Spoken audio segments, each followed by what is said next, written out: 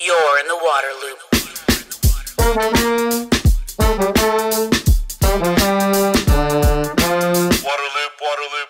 This episode is part of a series, the PFAS Puzzle, Lessons from a Contaminated Cape Fear. The forever chemicals were dumped in the North Carolina River for nearly 40 years before being discovered. The series explores how a community responds when it is the epicenter of PFAS pollution. This episode is about human health. The emergence of PFAS has epidemiologists and toxicologists working to understand the health impacts. Researchers in North Carolina are on the leading edge of the science. In this episode, Dr. Jane Hoppin of North Carolina State University and Dr. Jamie DeWitt of East Carolina University discuss what is known about human health impacts. They talk about studying the blood of people in the Cape Fear region and finding higher levels of PFAS than the average American, communicating these results to people, and sharing recommendations for monitoring their health moving forward. Jane and Jamie share what they have learned as researchers and offer advice for other scientists working on PFAS. Before starting the interview, I want to mention that Waterloop is a nonprofit media outlet. This series is made possible by the support of Black & Veatch, Ultra, and PFAScomms.com. I will take a few minutes to talk about their expertise on PFAS and then start the conversation. This episode is sponsored by Ultra. When it comes to PFAS, there are hundreds to thousands of contaminated sites across the US and Canada. Military bases, airports, landfills, and industrial facilities are all known locations where the risk of having PFAS is very high. Ultra experts have been performing risk assessments and implementing cleanup solutions for PFAS for nearly 40 years, building a reputation as innovators along the way. The Ultra team is helping pave the way for better outcomes with proven innovations like its patented PFAS technology and first-of-its-kind continuous process. This drive for innovation, combined with its comprehensive suite of solutions and local regulatory knowledge, means customers have the right team to combat their PFAS challenges. Visit logistech.com/PFAS-solutions. Waterloop. This episode is sponsored by Black & Veatch. Black & Veatch is proud to have provided the planning, design, and construction services for Cape Fear Public Utility Authority's new granular activated carbon facility that successfully removes PFAS from the Wilmington community's drinking water. Black & Veatch helps organizations across the country and around the world to address their PFAS challenges, providing end-to-end consulting, engineering, and construction services to meet each community's unique needs. From applied research to executed projects, Black & Veatch is at the forefront of innovative and effective PFAS treatment solutions, trusted by key trade and research organizations such as the American Water Works Association, the Water Environment Federation, and the Society of American Military Engineers, to mitigate the impacts of PFAS in our environment, critical infrastructure, and communities. To learn more, visit bv.com/PFAS. Waterloop. This episode is sponsored by PFAScomms.com. PFAS is shaking public confidence in our nation's drinking water. And now that EPA is requiring utilities to test for PFAS, news-making findings are guaranteed. Your utility must become and stay the trusted go-to source for information about PFAS in your community. PFAScomms.com is here to help. Their communication experts protect you from threats to your reputation when discoveries are made. PFAScomms.com provides proactive public information plans as well as 24/7 emergency support. Visit PFAScomms.com today to set up your free initial consultation.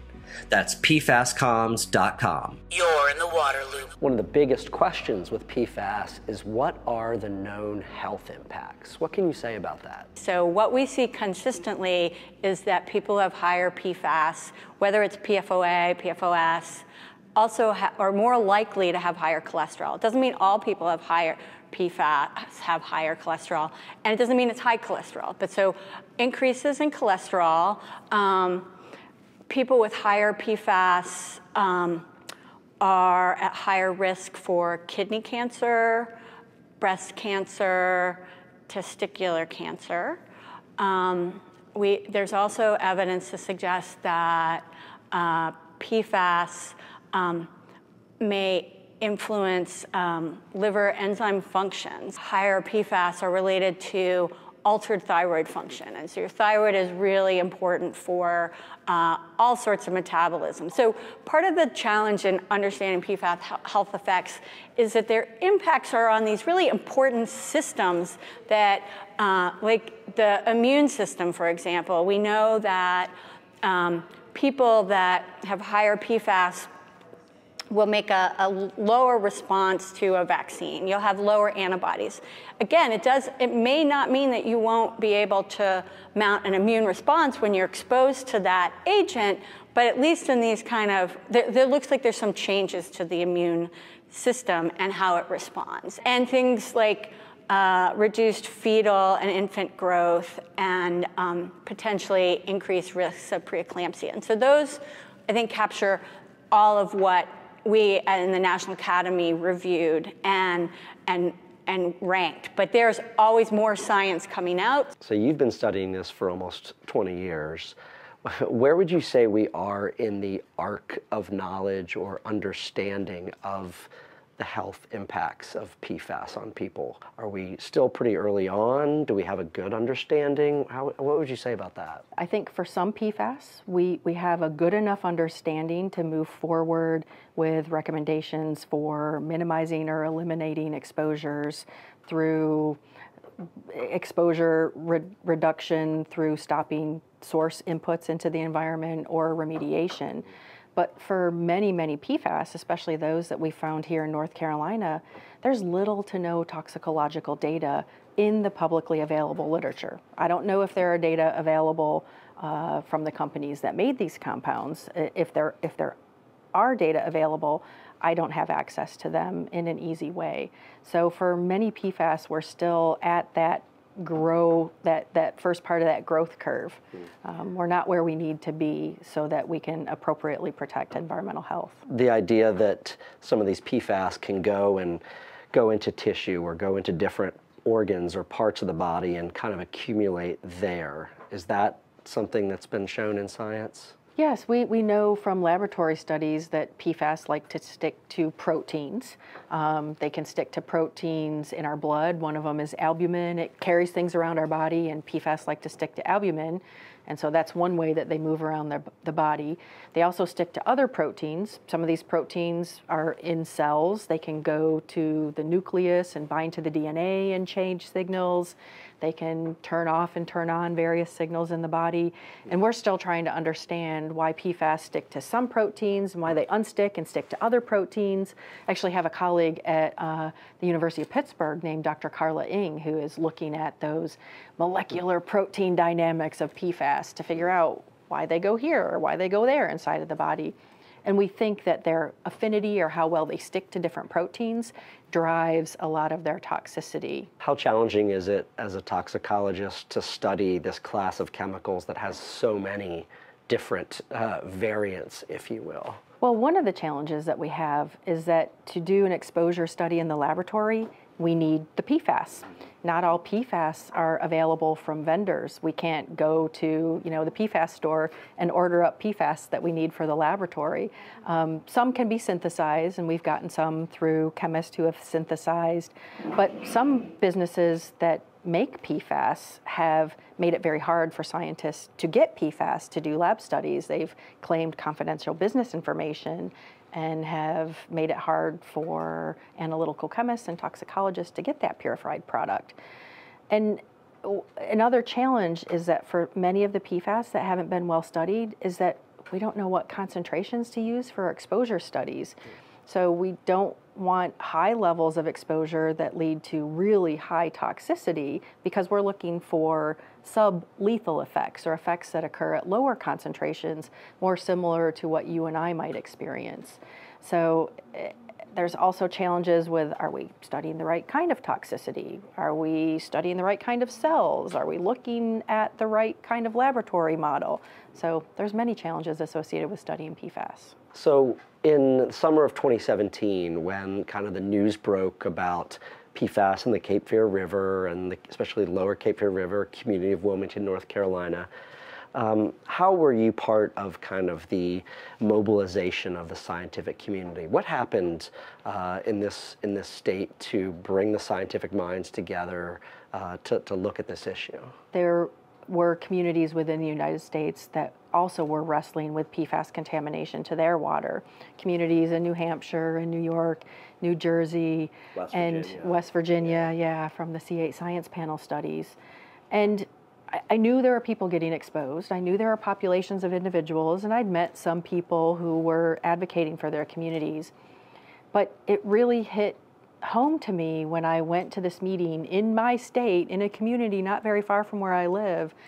And when I looked out into the audience and saw fear on people's faces, that's when I realized that my work could have more impact than just scientific publications in various journals.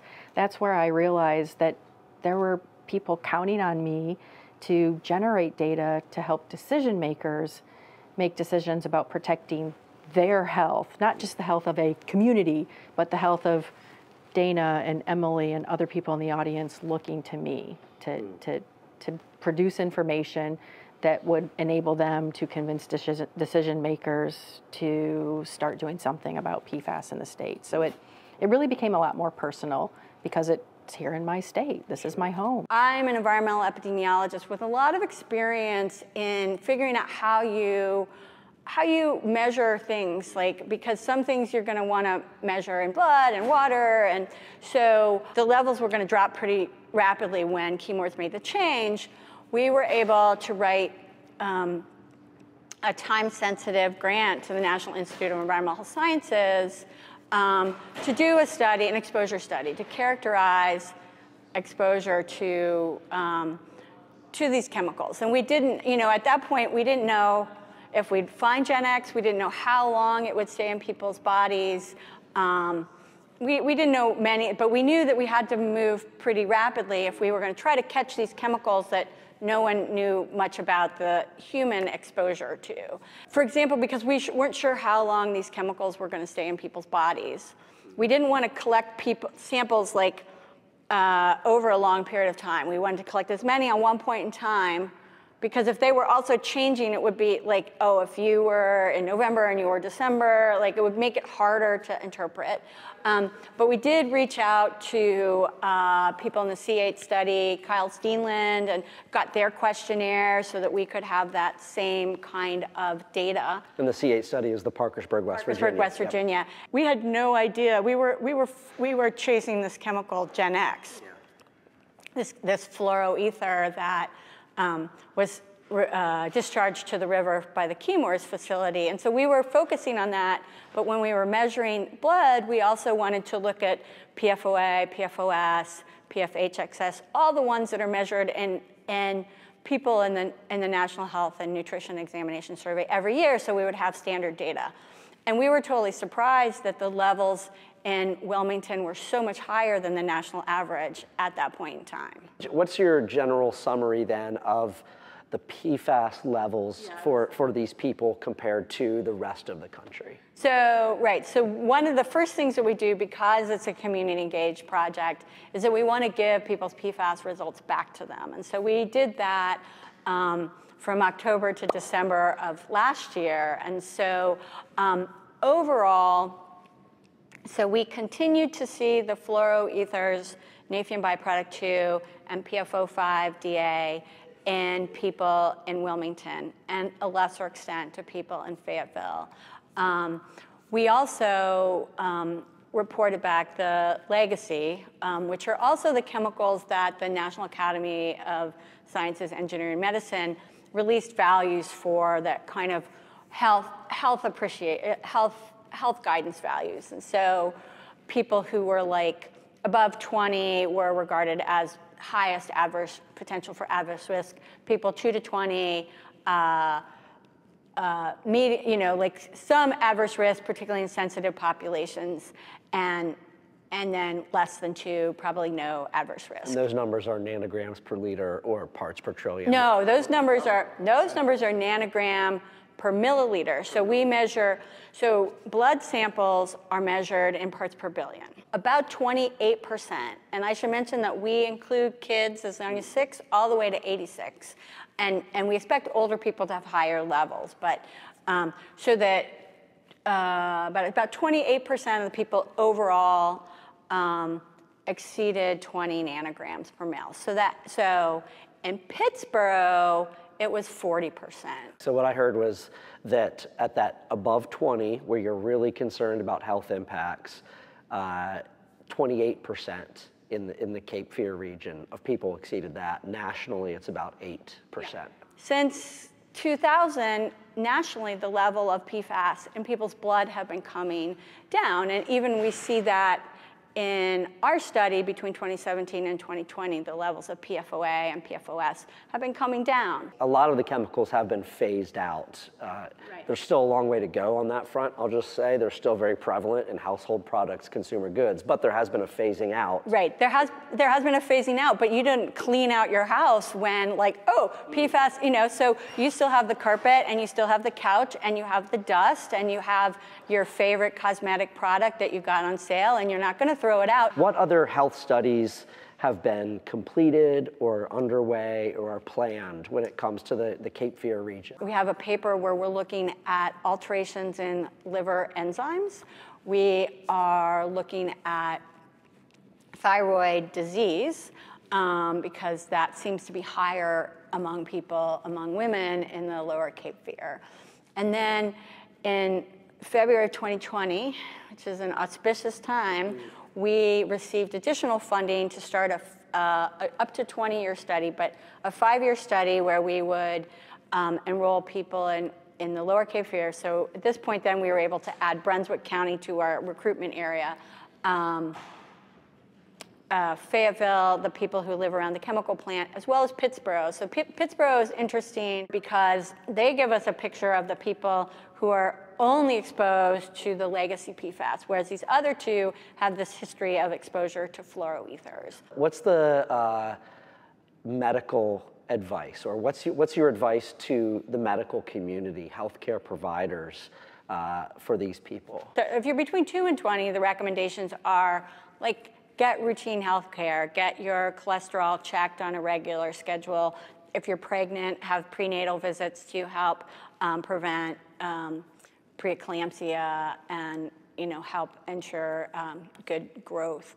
TSH tested, your thyroid stimulating hormone tested, and that's a simple blood test. Women should get regular screening mammography so that to pick up cancer early. So most of the recommendations for 2 to 20 were like standard recommendations, but reminders. And so how do people get those? And then for the people above 20, then like more rigorous, like get cholesterol checked starting younger at age 2, get TSH measurement on a regular basis, do kind of like, there's not a lot of clinical tests for kidney disease, or kidney cancer, but to like have your doctor check for signs and symptoms of kidney cancer, encourage young men to get screened for testicular cancer, because it's not prostate cancer, it's a disease of men like 15 to 40, and so those are kind of standard recommendations. As a toxicologist, what information have you been able to relay back to these communities about PFAS and the impacts? In some ways, I feel like I still convey the same old scientific information that I convey to other audiences, like at a scientific meeting. But I also feel like I can say, look, we're studying these chemicals, and what we're seeing is that there are changes to the immune system. So if you're worried about your health, do things that are healthy for your immune system. Get outside, exercise, eat as healthfully as you can. Try to, elevate your mood, because that helps your immune system as well. So I like to think that I'm thinking a little bit more about the practical considerations for ensuring that you and your loved ones have a healthy immune system. And I hadn't really thought about that quite as much. Like, I'm looking at the stuff that makes the immune system go bad, but I realize I also have to think about what we can do to keep our immune systems happy and keep them doing what they're supposed to be doing. But I also feel like I also now take my science to journalists. I bring my science to people like you who convey it to a broader community. I've also spoken to Congress. I work with various organizations to educate them about the science that we're doing. So I think that the stream of information about PFAS that I convey has broadened. So instead of just writing a paper and putting it into a scientific journal, I talk to a lot more people. And so hopefully that means that what we do here in the lab reaches a broader audience and enables them to make decisions based on what we produce in the lab. And what about your scientific colleagues around the country? Has there been more engagement? Have people come to this area, tried to see what's happening here, other toxicologists and so forth, because this is kind of, unfortunately, a model community? So I think North Carolina in many ways serves as a good example for how scientists can work together to solve an environmental health problem. The Superfund Research Program Center is enabling scientists to work on the PFAS problem. The PFAS Testing Network is enabling scientists from multiple universities in the state to work on the PFAS problem here.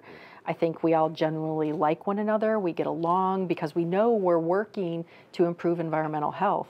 So I think a lot of states are looking to North Carolina to go, how did this come about? How can we get scientists in our state to work together on a problem? Any other lessons you've really learned, things that have just kind of jumped out at you during these past 5 or 6 years working on PFAS? You've been working on it since '05, but new lessons? I am not a chemist, and the chemistry behind PFAS is very confusing. So trying to come up with ways to describe the complexity of PFAS, but also explaining that, yeah, there's maybe 12,000 different chemicals in this class, but all of these different chemicals are structurally very similar, and they have characteristics of concern that make them really incompatible for a sustainable world.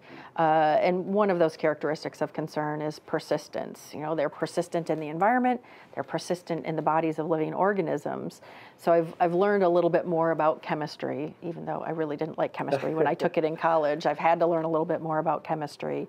As an epidemiologist, what are a couple of the lessons you've learned by going through the past 6 years of studying this? The project has really flipped how mostly I've done science. Because mostly it's like, I have this idea, I want to develop this question, and I work on it and develop the question and try to get funding for it. And then when I get the data, kind of write it up and think, work on it. And then maybe at the end, share results with the community.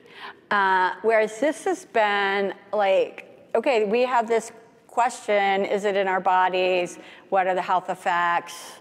So, I've really, even writing the proposal, the community engagement went at the front rather than as an afterthought, which has meant that we're also slower in getting our scientific publications out, because if we are committed to giving data back to everybody. But another thing I think is really like a surprise of what we have done is that we identify, kind of thinking broadly, is that we didn't expect to see this super high level of legacy PFAS in Wilmington.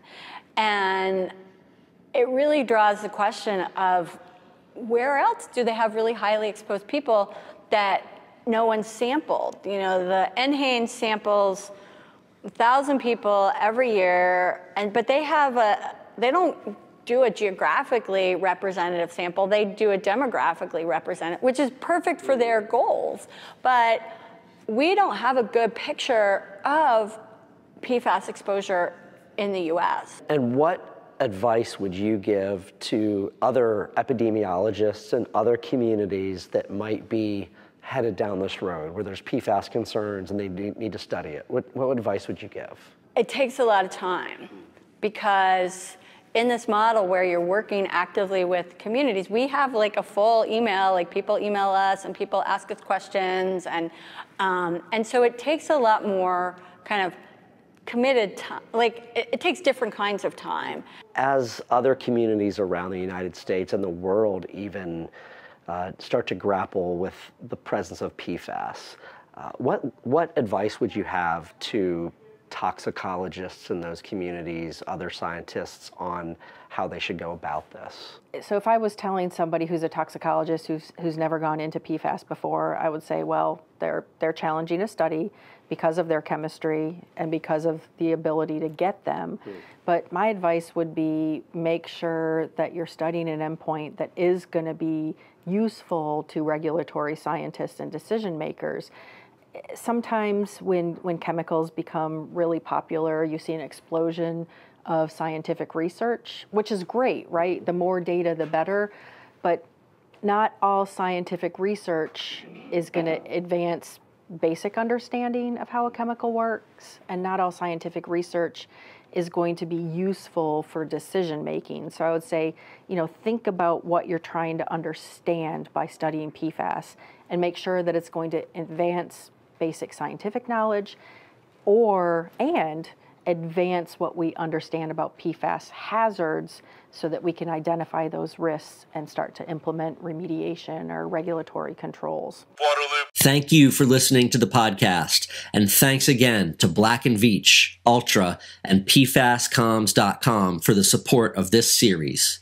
To find all episodes, sign up for email updates, and connect on social media, visit waterloop.org. Waterloop.